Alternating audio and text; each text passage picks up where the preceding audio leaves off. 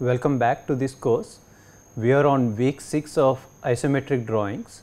Until now we have been looking at orthographic drawings of normal positions as well as inclined rotation of solids. In today's lecture we will be looking at isometric drawings. In particular we will be first focusing about pictorial drawings and say that isometric drawings is a subset of these pictorial drawings. Before we go into what is pictorial drawings and all, we already know that when we show an object, orthographic views only show 2 dimensions per view. So, if it is a front view, you will be seeing the height and the width, side view will show the depth and the height, and the top view will show the depth as well as the width. But orthographic views, though they are very useful in manufacturing, they are a little hard to read without some training. So, pictorial drawings show 3 faces of the object and therefore, it becomes easy to interpret the object. So, there are many ways to show the object such that the 3 sides you can look in one single view. So, first we will look at pictorial drawings in that sense and then see how the isometric drawings fit into the picture. So, first let us review about projection methods that we have already discussed in week 2. So, we said we need 3 things: one, the object, observer, and then we need a projection plane. And then there are many kinds of projections depending on different aspects. To start with, depending on the type of projectors, we have either converging or parallel. So, let us say the observer is close to the object, then these projection lines, they all converge into the observer's eye. But let us say now the observer is looking from a very far distance, then all the projection lines are parallel to each other. So, this is one category of projections. The other is how is the projection plane and the projection lines oriented. So, the point is these projection lines, when they pass through the projection plane, are they perpendicular or not perpendicular? If they are perpendicular, we call them orthogonal or orthographic projections, or if they are not perpendicular but the projection lines are parallel, we call them oblique projections. And the last category is how was the projection plane and the object orientation.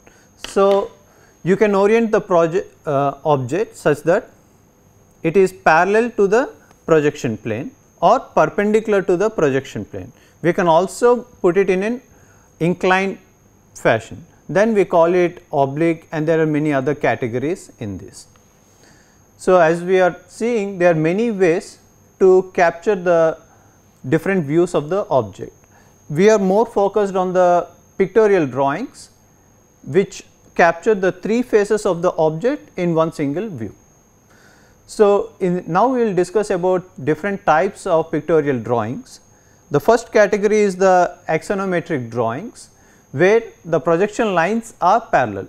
So, for example, in this picture we see these red lines are the projection lines and they are all parallel.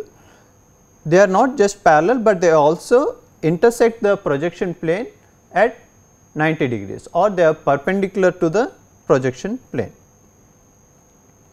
So, we will see later that there are 3 different kinds of axonometric drawings, but let us now move to the second category, which is the oblique drawings.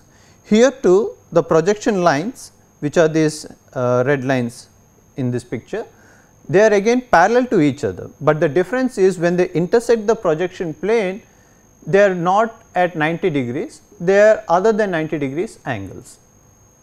So, they are not perpendicular to the projection plane. And the last category is the perspective drawing, where the projection lines converge to a point. This is the point when the observer is relatively closer to the object, such that all these projection lines are not parallel, but instead they all converge to a point. So, in real world, if you take a photo of things close to you, what we see is actually a perspective drawing, because you have the object and the observer at a relatively closer distance. So, the projection lines all converge to a single point. So, these perspective drawings give a more realistic view of the object. So, in the later slides we will go into in details of these three categories and see what is in which cases we used one of them. Okay. So, now let us start with axonometric drawings. Axon means axis and metric means measure. So, what do? They refer to the measurement between the axes. So, we all know we are working with 3-dimensional objects. So, we need to represent it in a 3 coordinate axis system. So, now the question is, what is the angle between these 3 axes of the system we are working with? So, in truth we usually take the Cartesian system, which means these 3 axes are perpendicular to each other, but depending on the view and the projection plane, sometimes though the true angle is 90, we see a different angle. That is exactly what we are trying to capture in these axonometric drawings. So, throughout this lecture I will be using one example, because using this example I want to show the same object how it looks in different drawings. So, here what I show are the orthographic or the multi-view projections of the solid, showing the top view, front view and the side view.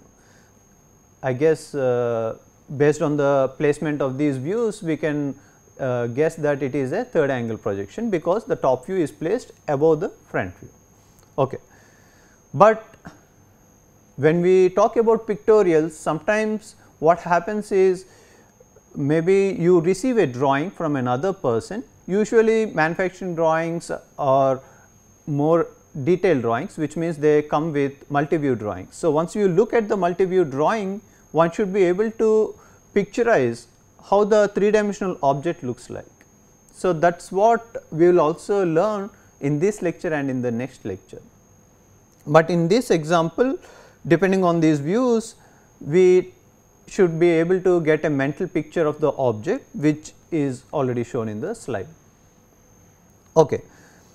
But coming back to the topic of this slide, which is axonometric drawings, there are 3 different kinds of axonometric drawings, which are the isometric, dimetric and trimetric drawings. Let us look at them one at a time.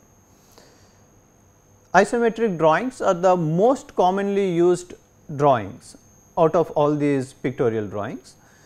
So, what it says is these are principal axes which are shown here, they make equal angles. So, as you can look, they are making an angle of 120 degrees with each other. So, you should now realize that these axes in the true sense are perpendicular to each other, but depending on the way you are looking at it, for example, this cube, let us say, if I orient the cube in such a way such that you look at all the 3 faces, let us say this is the top face, the front face and the side face, you can see all these 3 faces in this view, and if I am making sure that this angle of 90 is what you now see it as 120. Similarly, this angle of 90 and this angle of 90 is what we see as 120. This is called distortion of the view. To be precise, we are distorting these angles. In the true sense this is 90, but the way we depict on the drawing sheet is 120 degrees. In isometric drawings we are saying all these are at equal angles of 120 degrees, and we also say that the scale we use for height, width and the depth is same. This actually makes drawing very easy. We will see in a while how it makes it easy. Okay. So, here is the object we are discussing now shown in the isometric drawing. So, as you can see, each of these axes, the ones in the red lines, show things about the height, width.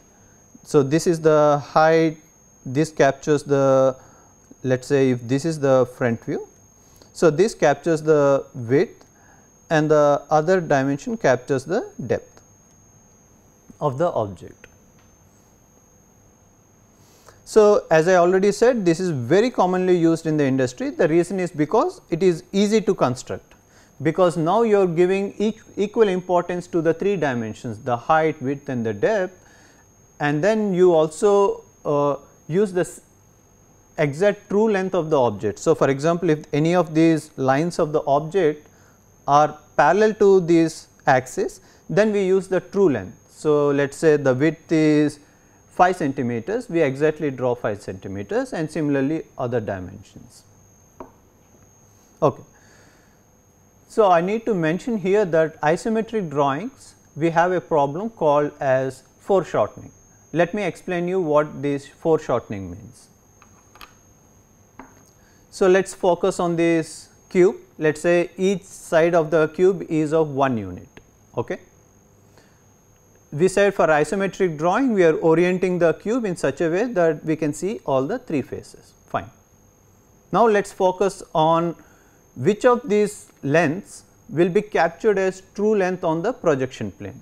So, for example, this length, this edge, if it is projected on the projection plane, will it be captured as true length? We have a principle, right? We said we can capture true length if the feature we are looking at is parallel to the projection plane. So, now let us ask the question in this way, saying that this edge, is it parallel to the projection plane? No. Are there any of the other edges parallel to the projection plane? No. So, let us say this is, if this is the front view, this is the width, depth and height, none of them is parallel to the projection plane. So, now let us try to identify, is there any feature on this which is parallel to the projection plane. So, if you look carefully, this diagonal from this corner to the other corner on the top face, this line is parallel to the projection plane. So, since this line is parallel to the projection plane, it captures the true length. Okay. Now, a simple question in geometry. So, let us say the side of the cube is of unit 1. What will be this diagonal? This diagonal will be of length square root of 2. We know this from trigonometry. Okay. So, this is captured as true length. So, which means this length AC, what is this length AC? Is square root of 2. Okay. Then what is the length AD in this figure? AD is simply half of AC. Okay. So, now we said AC is equal to root 2 and AD is half of AC. So, it is root 2 by 2 or 1 by root 2. Okay. So, this is very clear. Now, let us do a little more geometry. Let us consider the triangle A, B and D. So, let us say we are interested in the sides AB. We need to know what is the length of the side AB. So, we just showed that AD we already know, saying that AD is equal to 1 by root 2. So, how can I find AB? So, looking at this geometry, can you guess what is this angle? We have already showed that this angle is 120 degrees. So, this will be how much? So, this will be 30 degrees, and since because of the symmetry we can say this is also 30 degrees. Okay. So, if we know that this angle DAB is 30 degrees, how do we find AB? We can find AB using the cos. So, AB will be AD by cos 30.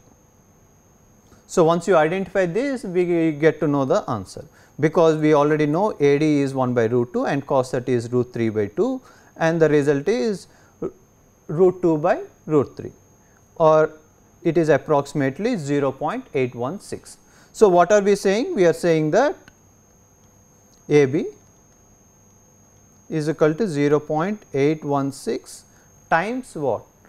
Times the size of the cube. We started by saying that the size of the cube is unit. So, it is, we need not multiply just by 1, we can multiply just by 1, but if the side is any dimension A, then we will say where A is the size of cube.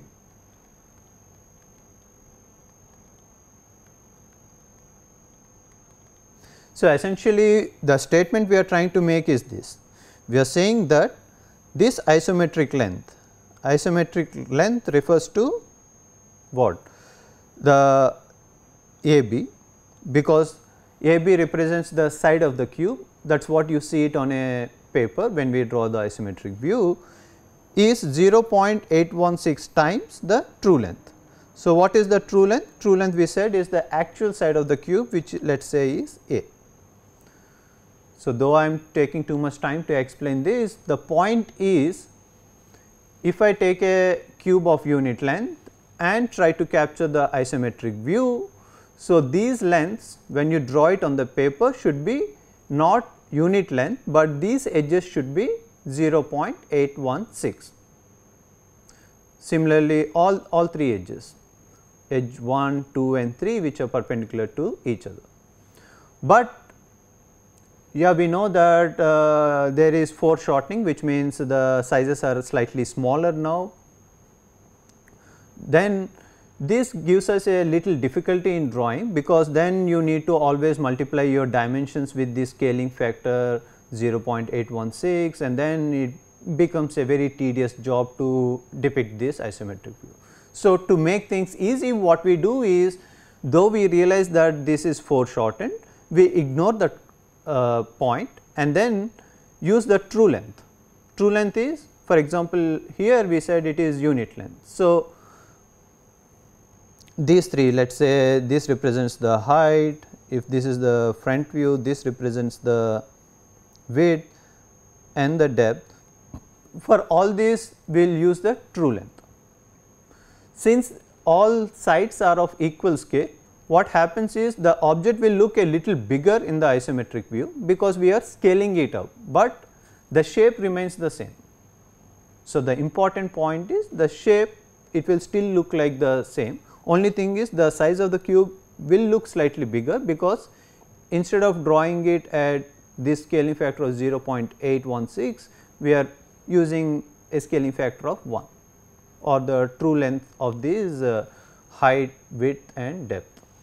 Okay. These are too much of information, but do not worry, we have the next lecture completely on the isometric drawings, where we will be going into details with some examples. So, there should not be much of confusion. Okay. So, now let us continue with this axonometric drawings. We said first one is the isometric drawing. We have two more categories. The second is the diametric drawing. Again, the difference is, now only two of those angles are same. So, for example, here this and this are 100 degrees. So, both of them are equal, but the third angle is different. So, this is our solid in the diametric view. So, as you can see, let us say the front face and the side face both have the same dimension, whereas the height is slightly squeezed. The difference I will explain. So, previously we were working with isometric, where all three lengths are equally proportional, but now what I do is I tilt it in a way that the height dimension is squeezed. So, if you are focusing on the top face, you will see by tilting of these, you will see less and less of this top face, but you will see more and more of this front view and the side view. So, what it means is you are emphasizing more on the front view and the side view and less emphasizing on the top view, but it all depends on the choice of the angle. Here, since it is 160, this happens. Of course, you can always say that instead of making it 160, you can tilt it in this fashion, then the top view gets more emphasis and the other two of less emphasis. Okay. And lastly, saying that the three angles are different. For example, here we say 120, 100 and 140. So, here is our solid in this trimetric drawing. So, the point to make is isometric drawings are very common, but diametric and trimetric are very rarely used, because essentially they take much time to construct the drawings. So, isometric is easy because now you say all three sides have equal proportions or the scaling is the same. So, it is easy to draw, but here since you are now distorting or changing the angles, then you need to take care of it and it becomes a little more tedious. Okay. So, now we come to the second category of these pictorial drawings called the oblique drawings. Oblique drawings, as we already mentioned, here the projection lines are parallel to each other, but the only difference is when they cross the projection plane, they are meeting the projection plane at an angle, not perpendicular to the projection plane, but at an angle to the projection plane. So, let us look at our solid and see how it looks like in the oblique. So, what you will notice is this. First, two axes are orthogonal. So, let us say the width and the height, these both are orthogonal, but when you look at the depth, these lines which represent the depth, we call them as the receding lines.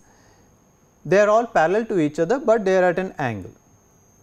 So, depth which we use in this example is the third axis. They are also called receding lines or receding axes.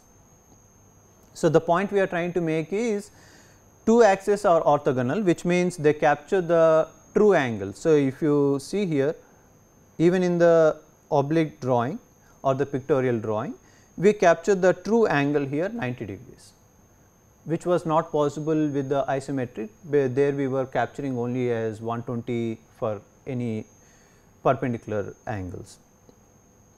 Okay, but here we are able to capture it in the front view, let us say, but in the depth we have an angle, and this angle the commonly used ones are 30 degrees, 45 degrees or 60 degrees, but out of these what is more common is 45 degrees that we have shown in this example.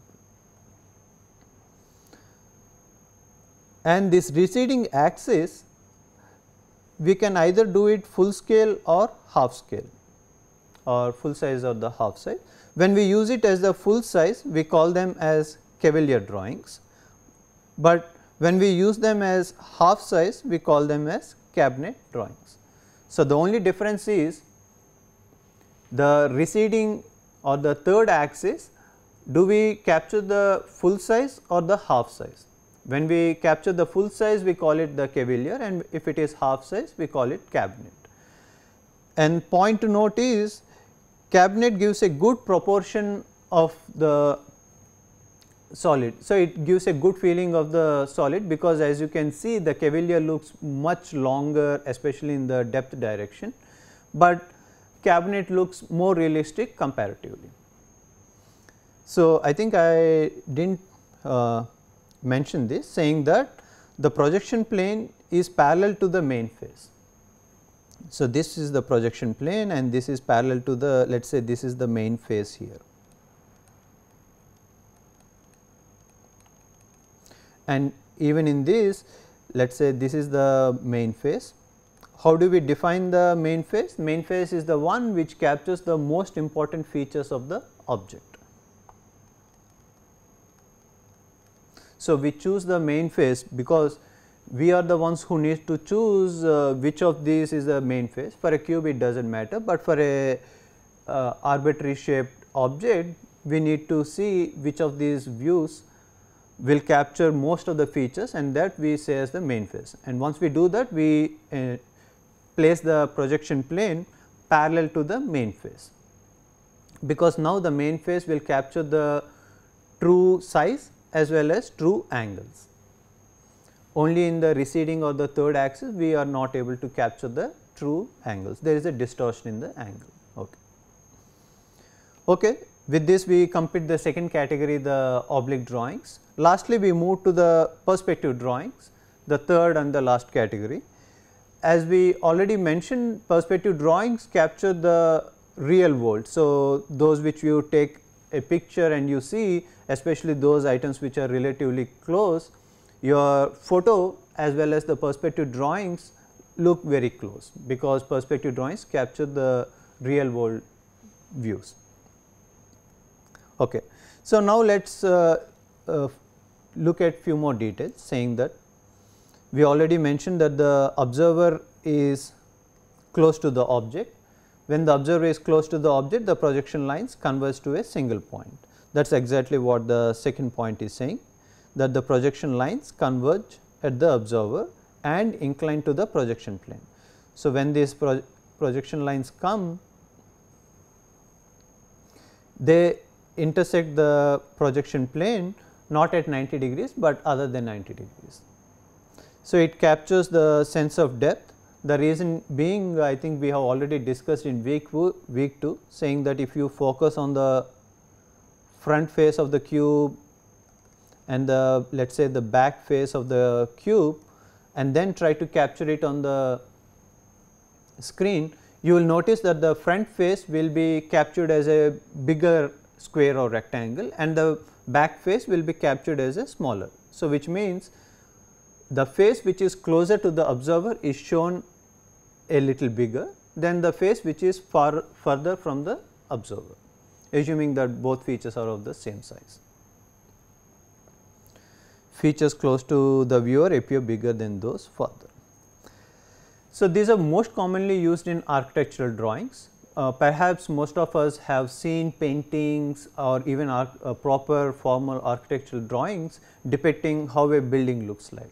So, I am pretty sure all of you have walked in a long corridor, and if you remember, that corridor looks like it is all, let us say it has all parallel pillars, they are all trying to meet at some far point. That is one way of perspective drawings. The other is, if you step onto the street and you go to the corner of a building. So, let us say this is the building and you the observer is standing here and looking at it. So, he is looking at the front of the building and the side of the building, and then one can draw a perspective drawings. We will show that how it is. We do not go into the details, but at least we will say what is the basic principle of capturing these perspective drawings. And the third category is when you just do not go into the corner of the building, but let us say you take a drone and look at the same building from top. So, that you also look at the top of the building as well as the front and the sides. But now, since the drone is at a reasonable distance from the building, what you get is not an isometric view, because for that you need to be very far, but from a drone where you are relatively closer, then you capture the perspective of this building. So, the three examples I told, like the corridor can be depicted using something called a one point projection. Going to the corner of the building, you capture this drawing using something called a 2-point projection, and the drone example where you look at all three faces of the building from either the top or I think from the bottom is not possible, but if you are looking at the top, that captures a 3-point perspective. So, let me quickly show you those three categories and then we can conclude. So, here is the 1-point perspective, also called parallel perspective. So, previously I was mentioning about you standing in a long corridor, but you can also I think we have all seen this, right, at least the picture, if not in reality, that looking into the tracks which are railway tracks which are very long, you have a feeling that these tracks are maybe meeting each other at a far distance. So, let us say somewhere at a very far distance, these are converging each other. So, again the point being that objects which are closer, so let us say this part which is closer to the observer looks big, because this distance looks big. Similarly, the same thing which is further, that distance looks relatively small, though in reality both are of the same size. So, this happens when we are looking right in front of the object. So, in this example of the railway track, we are assuming that we are looking onto the railway track right in front. We are not stepping out of the railway track and looking from the side, but right in the front. So, this is where we call that the projection plane is parallel to the main face. So, for example, here we depict the object we have been continuing to see in this lecture. So, here it is hard to see the depth dimension, sorry for that, but what I am trying to say is you focus more on the front view, and the depth dimension, though it is a little hard to see, basically what is happening is those parallel lines which are perpendicular to the front view, they are all converging to a point. So, here is what I meant by converging to the point. So, all these depth dimensions, so let us say they are all converging into this vanishing point. So, the point where they are all meeting is called the vanishing point. In a one point perspective, you only have one vanishing point. So, here we say that the edges perpendicular to the projection plane.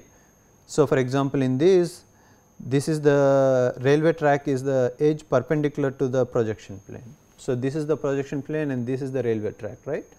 These lines which are perpendicular to the projection plane, they all meet into one single point called the vanishing point. Okay. So, now let us look at the 2 point perspective, which we also call as the angular perspective. So, here we show the object we are looking at. There are two important points to know. First is the projection plane parallel to the vertical lines. So, for example, if you are looking at this as the vertical line,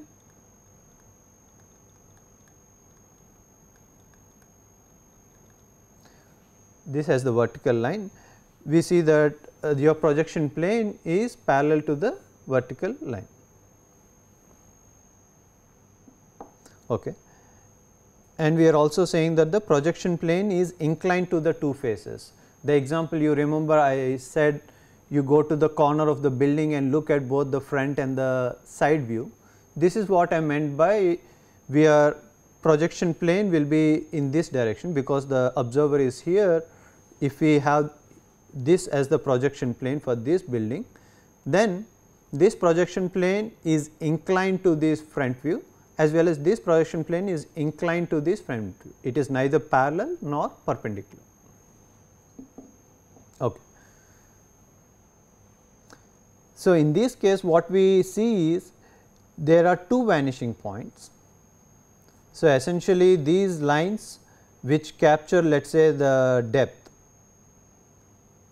these lines, they all converge into this vanishing point 2, but these lines which capture the width, they all converge into vanishing point 1. Okay. So, based on how the observer is placed with respect to the object, we either have one vanishing point or two vanishing points. We have one vanishing point if the observer is looking right in front of the object, but if he is looking at from a side of the object where he can see two faces, then we have two vanishing points. So, I am sure all of you have seen this in architectural drawings or paintings when they depict neat buildings and all. Usually most of them are 2 point perspective, because it gives you an impression that you are standing next to the building and looking at it. Okay. And lastly, the 3 point perspective. Here, as we said in that example, that we now take a drone and look the same building from the top, such that we look both at the front, side and top of the building. Then we capture the 3 point perspective, also called as the oblique perspective. Here what happens is, even your height, so for example these vertical lines, right, in a 2 point perspective the vertical lines are all parallel to each other, but in a 3 point perspective what happens is these vertical lines, they are all inclined and again they all converge into a third vanishing point. So, that is why it is called a 3 point perspective. As we said, like these perspective drawings are more real world, they give us the real world appearance and mostly used in the architectural drawings. So, let us summarize what we have discussed in this lecture. So, what we said is there are 3 categories, saying the axonometric, oblique and perspective. These are the 3 major categories of pictorial drawings, which shows the 3 sides of the object in one single view. and in this there are different categories. So, first we looked at isometric drawings, diametric drawings and the trimetric drawings. The basic difference is the angles between the axes in the isometrics is equal, in diametrics only 2 of those angles are equal, and in trimetric all 3 angles are different. So, in oblique again we said we have 2 categories, the Cavalier drawings and the cabinet drawings. The basic difference between them is how do you capture the receding axis or the third axis. If you capture the full scale we call the Cavalier drawing, and if we only capture the half size then we call them as cabinet drawings, and the cabinet drawings are more realistic compared to the Cavalier drawings. And lastly, the perspective drawings, we discussed about 1 point perspective drawing and the 2 point perspective drawings. Though I did not show the 3 point perspective drawings, we said the vertical lines to converge into the third vanishing point, that is the difference between the 2 point and the 3 point perspective drawings. So, in summary we have seen there are many different kinds, different ways we can represent the object on a 2D drawing, and depending on the applications some of them are preferred. For example, axonometric drawings or the most commonly the isometric drawings are used in manufacturing or to prepare in the workshop or a fabrication facility. Oblique drawings are also used in the manufacturing. The good thing about the oblique is, since the front view is captured as though it is an orthographic drawing, so it becomes easy to measure the dimensions of the object from the front view, and the depth is only shown mostly for to give an realistic impression to help us with the mental picturing of the object. And lastly, perspective drawings are more commonly used in the architecture, because here we want to give them a perspective of as though we are taking a picture of an object, where the observer is relatively closer to the object. So, in the next lecture we will be looking at the isometric drawings, because we said this is the most commonly used drawing. We will also, with the help of examples, we will illustrate how to go from multi-view drawings to isometric drawings, and we will show you a few techniques how we can help you draw from the multi-view drawings to the isometric drawing. Thanks a lot.